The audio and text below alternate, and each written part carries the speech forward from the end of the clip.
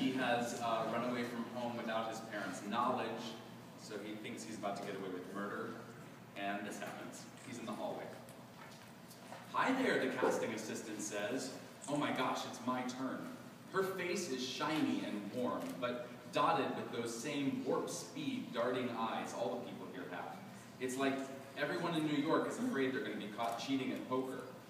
"Are you here for the audition?" "Yes," I say. "Okay," the casting director says, laughing, handing me a clipboard and a pen. For a moment, I think she's asking for my autograph, and I panic, wondering which signature I'll use. The one with all lowercase letters that connect so that the E of Nate loops into the F of Foster, or the one where I sign it like a cross, Nate going left to right, Foster coming down on the page like a crossword. Sharing the E for Foster, I mean, not to be complicated.